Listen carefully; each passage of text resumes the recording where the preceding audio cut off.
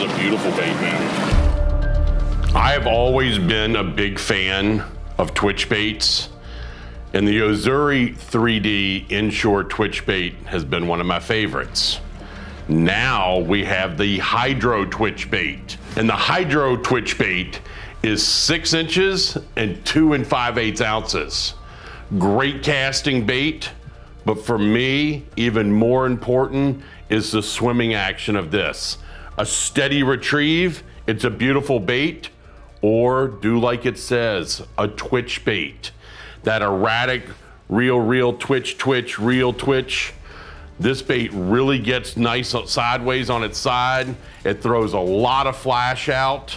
It comes in 8 different colors. It's got great terminal tackle straight out of the packaging.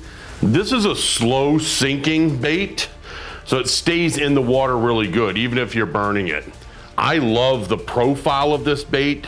So many of our inshore baits and offshore baits have that profile, not the long stick profile.